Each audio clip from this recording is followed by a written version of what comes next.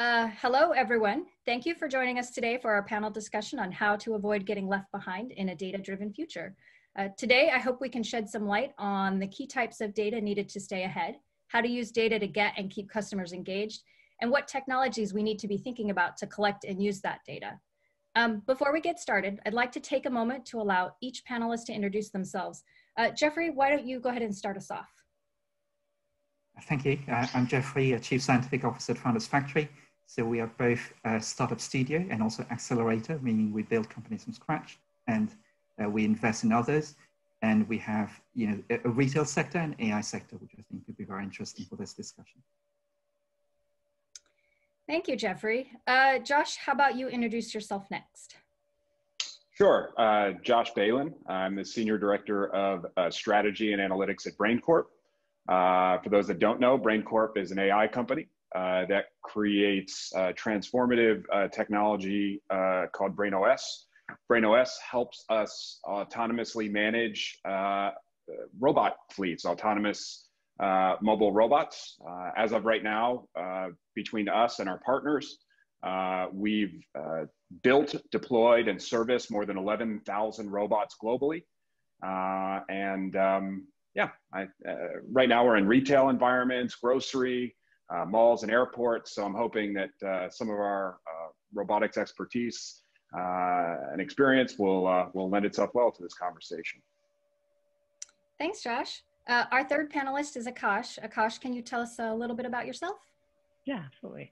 Akash Cherith, I'm the Chief Data Officer for the Dentsu Aegis Network media line of business here in the US, and really focused on leveraging proprietary data, partnership data to sort of generate scalable automated solutions, which obviously involves AI ML, where leverageable for efficiency, for intelligence, et cetera.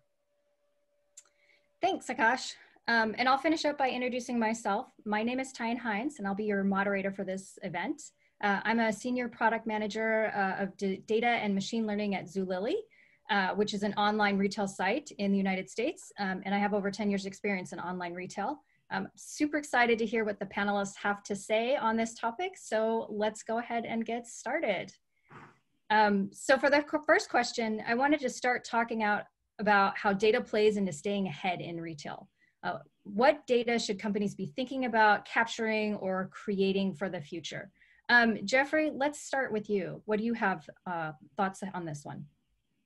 Sure, and I guess it also depends what kind of business you are. So are you a pure online business, e-commerce site having lots of online traffic, or whether you have brick and mortar stores as well? I think in the first case, on the online world, we're used to have lots of demographics data about the customer, where they come from, where they live, what time, what habits do they have, what are their interests. And there's lots as well that you can do to connect to their social media profiles to know what they're interested in, where they go on holidays, et cetera, et cetera. And I think that's huge data feeds that companies can tap into to better understand their customers. But I guess there are also the real world where there are still pre-COVID, about 80% of the world's commerce is still being done in the real world. So there's lots of transactions happening. So I think there are new strategies to kind of bridge the gap between online and offline. So how can you connect somebody who's going to a store with all the data that we have about them in the online world? There's lots of technologies happening there, not just from apps, getting data from users, but also from devices that can actually track users as they come in and connect the two.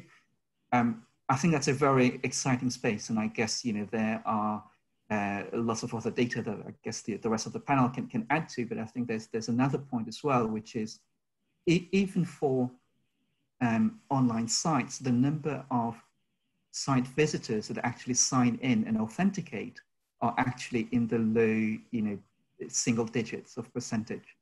So how can you know customers that are anonymous? I think that's a new field that is coming up.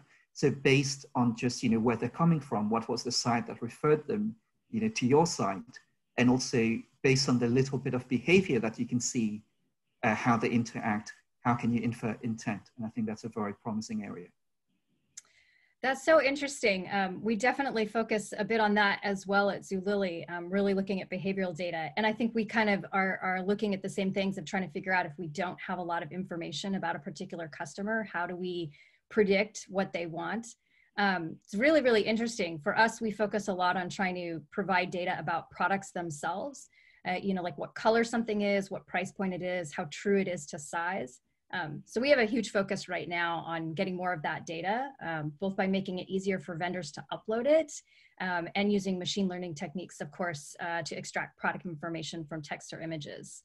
But when we move to the customer side, that is really interesting. We also do a lot of kind of tracking what our customers are doing, where they're coming from, what their preferences are, so that we can kind of match what we have based on their preferences to the products that we have.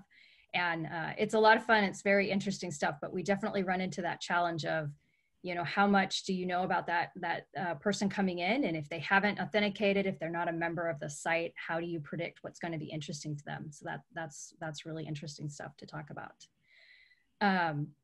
So Josh, do you have any thoughts about this as well? Sure. So in some ways, the robots that we have are really perfect devices for capturing data, right? In some ways, they're almost a perfect IoT device in these environments, right? And so I think a lot of folks have been focused on, you know, what types of data the robots can collect for inventory analytics or maybe shelf conditions, maybe even planogram compliance. But I think even taking a step back from that, what our robots really allow our customers and partners to do for the first time is to really get proof of work and operational efficiencies that they may not have had before. Here, let me see if I can pull something up.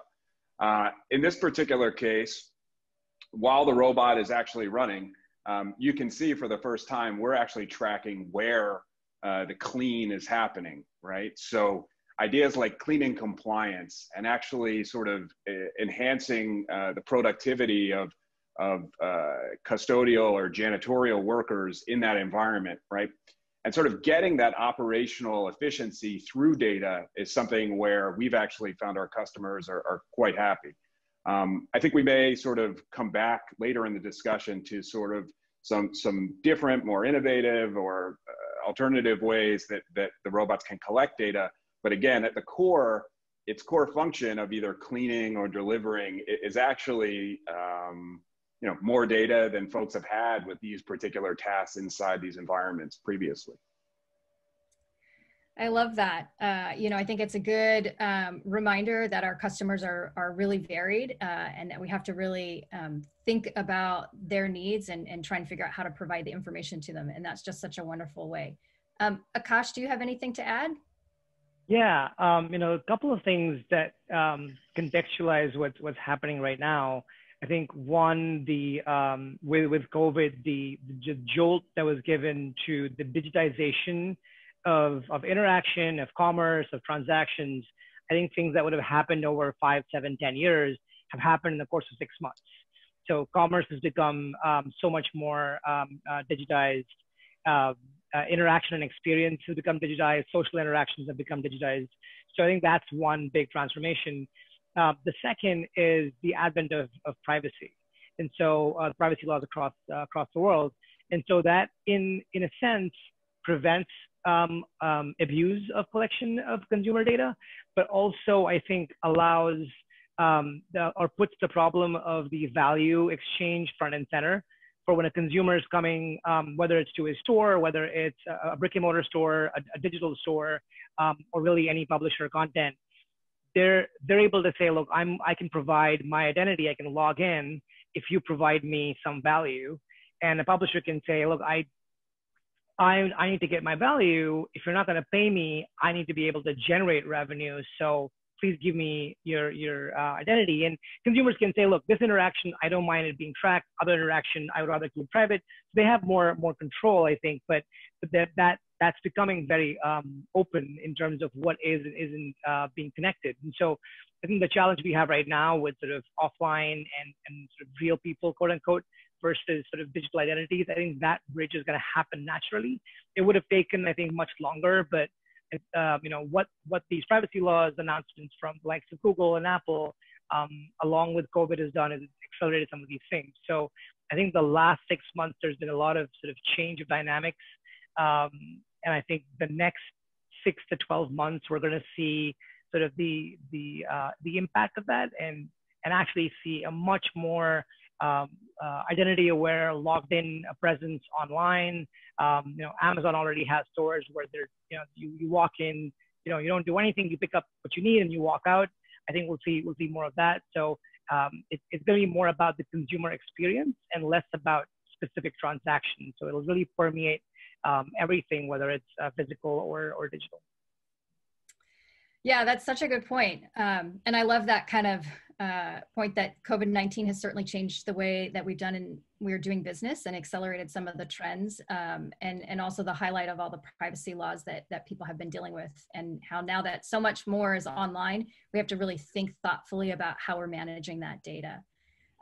Let's kind of shift a little bit. We talked a lot about kind of customers once we've already gotten them in our ecosystem, or clients once we've sort of already gotten them. But how do we engage our customers and our clients? And then once we've sort of gotten them to our site, how do we keep them there? Akash, would you like to talk a little bit about that? Yeah, absolutely. So this is in sort of an extension of what I was saying, that it's all about the consumer experience, right? And so when they're coming and engaging with you before they're actually a customer and they're a prospect customer, I think businesses are going to try and find new ways of engaging with them where things are made relevant to them, things are customized to them. This includes, you know, what you mentioned, I think earlier, that, you know, you're looking at colors and price points. There's behavioral information. So I think as much as possible, the brands, especially ones that don't have a direct consumer relationship, are going to want to have that direct consumer relationship. CPG brands, big sort of mass level retail brands. So I think that's going to change the nature to some extent. Digitization helps, but in general, it's going to be about letting the consumer giving the consumer control of how much they're willing to share, and giving them that personalization from that, which helps the consumer and makes them feel like they're getting more value. And then obviously helps the brand by getting better understanding, whether it's understanding at an individual level and therefore responding at an individual level, or better understanding at a behavioral level, understanding that, you know, a certain messaging in a certain context works better, or, you know, certain shopping carts, different items go together, like whatever that interaction is. But it's all about, I think, building that relationship really before they become a consumer. And so you know, I think CRM databases used to be kind of really your customers and a subset. Almost think of the general population as your CRM database, and see how far down the funnel you can get them. Yep. Yeah, it's really fun to try and figure all that out. Jeffrey, do you want to talk a little bit more about that? Yes, and I guess in terms of using data to engage, you know, all the customers you have on your CRM is a great idea. I think some of the bad experiences we've all had is like when you go onto a certain site and maybe you're browsing, you know, big screen TVs, and then all of a sudden, you know, big screen TVs follow you all across the internet. Everywhere you go on your browser, you get the same ads. So I guess there are certain technologies that are coming in together. I talked, you know, before about intent. So I think as long as, you know, the customer is interested, is really interested at this point in time in this product, I think it's fine to go and remind them and kind of excite them and bring them on a journey of discovery about these products. But I think also there are certain advances, you know, based on the data that you have already about their browsing habits and, you know, the abandoned purchases in carts, etc. How do you personalize that touch point with the customer when you're reaching out, whether it's through an ad, whether it's through a text message, or whether it's through WhatsApp, or even in an email? I think it's where synthetic media can really come in, because there are lots of companies out there who can craft, you know, customized text to kind of draw, you know, so it's not an overt sell of the product, but it's more about, you know, informing the customer about certain benefits of the product or how it could be used. So it could, I think that happens both in text, in your emails, and in your social media, but it's also in images. Because now with the GANs and all these technologies, we can create, you know, new images of people, but also of products. So I guess, it's really exciting, not just on how we infer the intent, but how do we, touch the lives of customers and make them inspired to come back again and be engaged and interact with your, online real estate. I love that. It sounds like both of you are talking about kind of focusing a bit on personalization, but also trying to find ways to really delight the customer. And I think we see the same thing at Zulily, where we're focusing a lot on trying to use personalization where it's really valuable. So we do spend a lot of time tailoring our messages to either small groups of customers or, when possible, right, directly to the individual themselves. And that way we can really get a sense of what they really like and make sure that we keep showing them those kinds of things, while also providing them a little bit of kind of interesting stuff that maybe they weren't directly looking for when they came to the site, but might interest them a little bit. So trying to find not only the exact thing that they're looking for, but maybe something just on the side. I think for retail, that's like a really exciting trend, is to not just fulfill the exact need, but also show them a little bit more. It's a bit like when you go window shopping and you might be going to buy a particular t-shirt or a pair of pants, and then you go and you see something else that sort of sparks your interest. And I think that's where kind of having this personalization, we can sort of predict that kind of stuff and help fulfill that need. Josh, do you have, oh, sorry, go ahead, Akash. Sorry, quickly. I think that's a really good point. And I think, when earlier on, advertising was mostly context-based, right? You're putting the right messages in the right kind of magazines, or you're putting the right ad in the right TV audience. And then we had sort of this audience-centric phase for quite a while, addressability. And I think, we kind of shifted from one to the other to some extent. But now with, and to Josh's point from earlier, now with the availability of such vast amounts of data, and AI being progressing the way it is, the idea is to very much sort of make those decisions in the moment, use the context, use other behavior, use the audience information that you have, and not separating an audience versus context, but making it part of one thing, I think is really kind of the next phase. So true, so true. So we've been focusing very heavily on retail, but Josh, you don't exactly have that direct kind of online retail model. I'd love to hear a little bit more about how you are engaging your customers and sort of keeping them interested with the data that you have. Oh, I think you're muted. I wanted to actually show one of our robots inside a retail environment, right? So some of the folks out there can get a sense for just how much data is actually present inside these environments, right? And so as the robot is going up and down aisles, we're obviously being exposed to different products and brands and shelf conditions and things like that. And all of that stuff is again, very valuable knowledge for the retailers themselves. But in some ways, I actually want to go back to, some of the personalization that you're talking about and spin it a little bit differently. What AMRs, and specifically what our AMRs have really allowed our customers to do, right, which are, the big retailers and such, is provide an environment that they are proud of and that make their customers feel comfortable shopping in, right? And so in this COVID environment, there are lots of folks that obviously went online, and then omnichannel retail obviously becomes a huge priority for the retailers themselves. And so now, by keeping environments clean, by optimizing different workflows perhaps than we've had previously, when the end customer walks into a Walmart or a Kroger and notices, wow, the floors here are really clean, or the shelves are really stocked well, that actually improves the shopping experience quite a bit and can lead to things like sales lift and even some of the recommendations that you all are alluding to from some different AI or ML. And so, what may get often overlooked as something that's critical is actually providing sort of a fundamental baseline so that some of the techniques and sort of more advanced data strategies can really be utilized. So I think it's important to note that. And one other thing, we actually noticed a huge increase. Like during COVID, we saw nearly a 25% year-over-year increase in robot usage, right? And in part that's because different janitorial staff or custodians were focused on cleaning different areas of the store while the robot was operating autonomously, right? So what had once been sort of a 2 or 3 hour task for a janitor in the store, that productivity can now be freed up by the robot, and more high value clean can be sort of applied in high traffic areas like handles on doors or even in checkout areas. And so this is something where it doesn't quite sound like personalization, but it really is. I love it. So let's talk a little bit more about some of the technologies. Josh, you alluded a little bit to this with the robots here, but we've focused a lot on data so far. What are some of the new technologies that we really want to be looking to help us really advance, the real cutting edge things? Josh, I'll go ahead and let you start.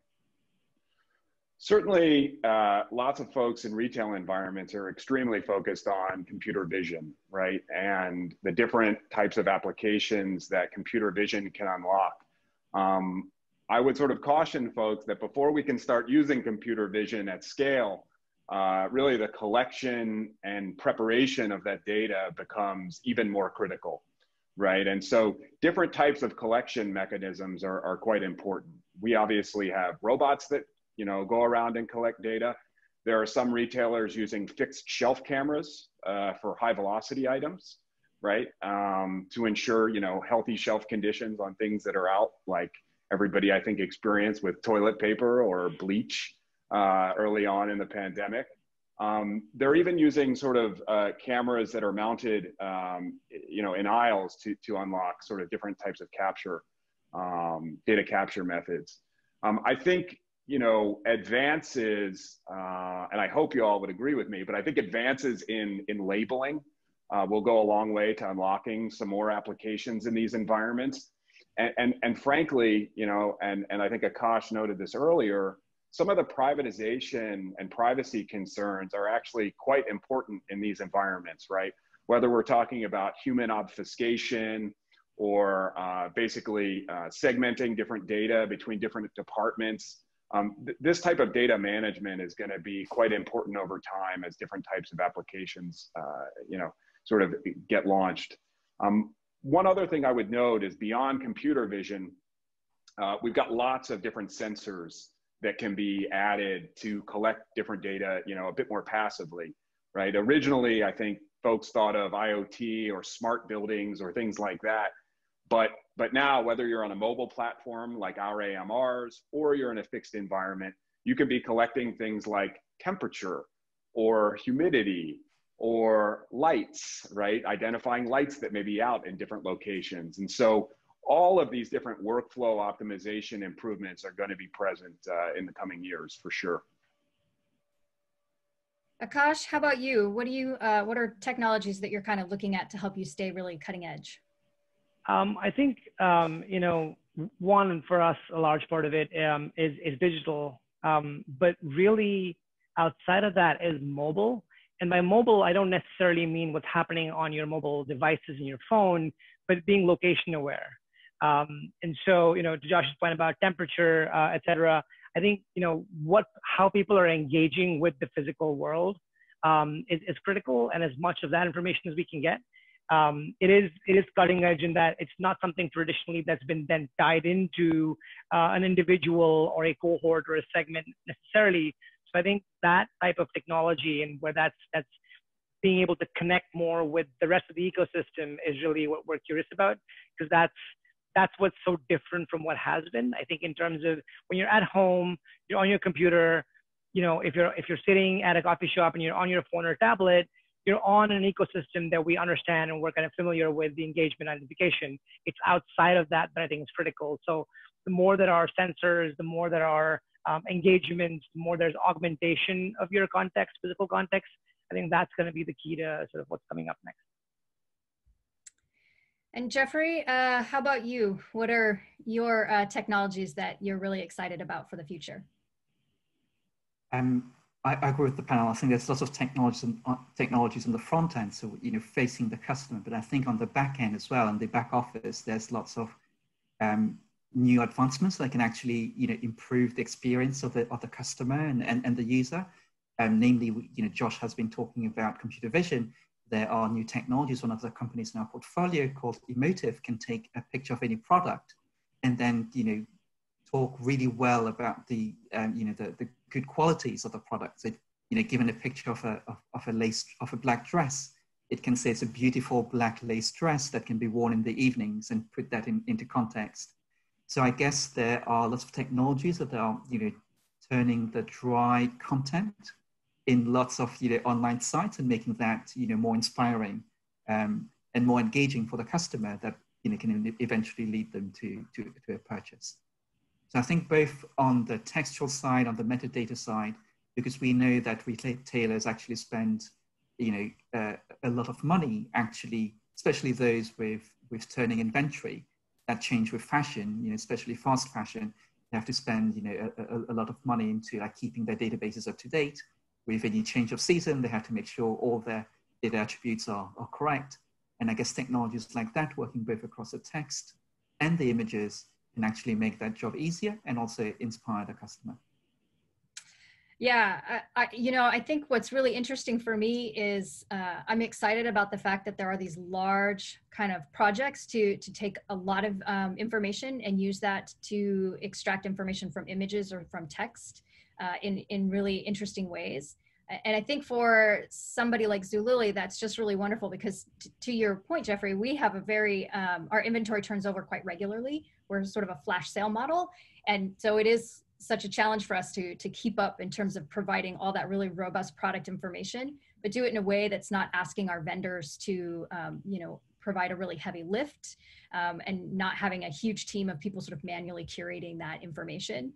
So for me, I think the technology that's really exciting to me are these efforts to really try and extract things like color or pattern, or you had talked about lace, to really get some of that more information about products. And I think that that's just really exciting to see in the future. Any other final thoughts on this one? The only thing I would add, and I zipped a little map up here because I think it's super relevant to some of these computer vision applications, but what you're looking at here is actually a robot that's taking pictures up and down different aisles, right? And by being able to locate exactly where pictures were taken and sort of stitch those images together in a way, really previously that hadn't been, it really hadn't been done before. It really allows us some new ways to provide insights in these interior maps, right?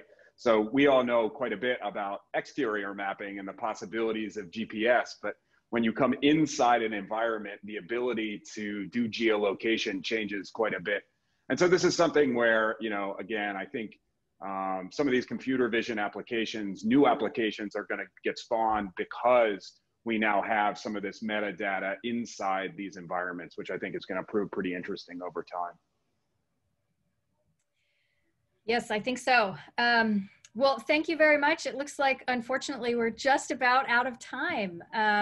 So to all the panelists, I want to thank you for the wonderful discussions today. I had a really good time, and I think we learned a lot. I think we have a few more minutes for questions from the audience. So let's go ahead and move on to QA.